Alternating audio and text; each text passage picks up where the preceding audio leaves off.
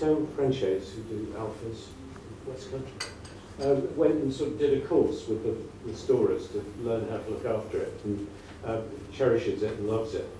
But it's a car that, sort of thinking back to it, is just so good. It's funnily enough, it's got parallels with some of the great sort of great Ferraris. That it will do so many things, so that you could win the Miglia in it in its period, or you could go to the shops in it. It runs on regular petrol. It's just so usable.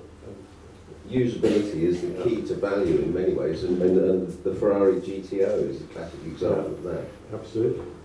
We've got time for one more, and then I must obviously get their two cars in their dream garage, which I hope they've been thinking about. Any more questions? Any more questions? Can you just ask this one? Ian. If you were to choose a car which is a near classic, hasn't got there yet, the future garage ideal, and you don't have perhaps more than 20 grand to spend, it's not a personal statement this, but anyway, you were going to spend no more than 20 grand, what do you think is the car that we will all be looking back on in 30 years' time, which you would thought, I should have bought one of those? There was something that came up at this symposium that Doug was talking about, which was a young guy who came and talked to us about Japanese cars and what might be interesting out of the Japanese marketplace. I think for that sort of budget, you're either looking at the sort of bottom end of some not quite nice Alphas, but really the thing to do would be go and explore some of the Japanese cars. I think that's a very wise thing to do. I think the Japanese cars are hugely underrated. They're hugely reviled by collectors. This is. And the chap that Nick's talking about is a young American guy called David Swig, and David races Rob Walton's Scarab sports car in America very successfully. So he's no slouch in these things, but he's a young guy, and he was looking around for something that was affordable, and there are a number of Japanese, quite small volume production GT models, which were actually remarkable value for the amount of performance that you can get from them. And it's a great way of getting into that kind of area of an older car from the 60s, 70s, 80s, which delivers real performance, real bang for your buck. Right, time has marched on, sadly. Our panellists have got to go. Finally, Sir Stirling, two cars in your garage, what would you have? Anything you like. One would be a 300 SLR, which I think is the greatest sports car ever built.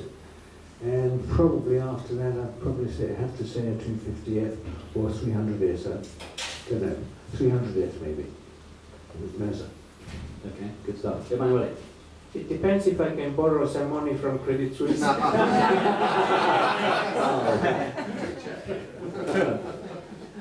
The car that I always dreamt of is the 250 short wheelbase. For me, it's got a beautiful, beautiful shape. It's just, for me, it's really beautiful. And then the Audi R8, I won Le Mans with, the one I talked about before.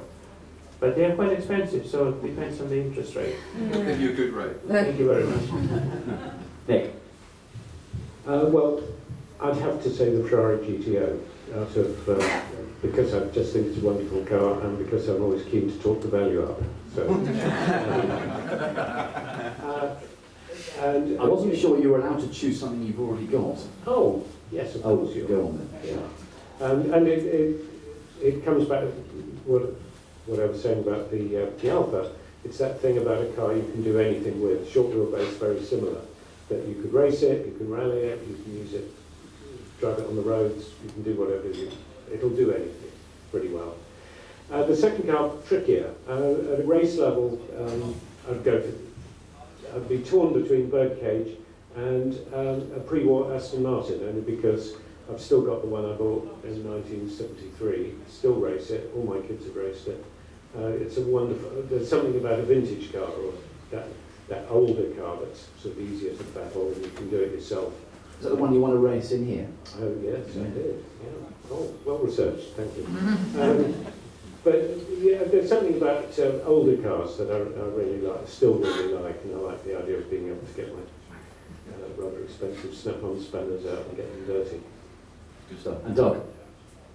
Ah, well, I once had the tremendous privilege of driving a 1970 flat 12 Formula One Ferrari with 312B, Jackie Eads car. And Jackie is very narrow in the hips, and I am extremely broad.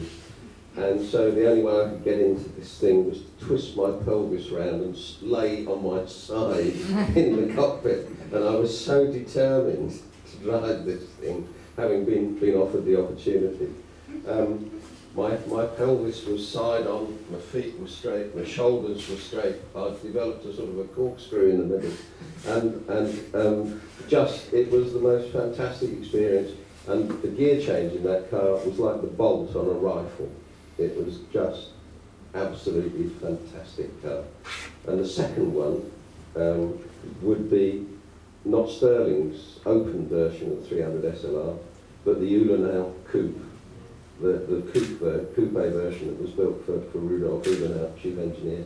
And I had the opportunity to drive that in the Mille Miglia Retro and actually experience for myself to some degree, of what Stirling experienced driving the open one in the real race in '55 with our late friend Dennis Jenkinson beside him, telling him the way. And that was really special. Really, really special. Good place to end. I hope, like me, that despite it being Friday the 13th, you feel rather lucky to have been here tonight and to have listened to this. Would you please, I was going to say raise the roof, but don't, because it's new. It costs a lot of money. Sir Stirling Moss, Emanuele Pirro, Nick Mason, and Doug Nye.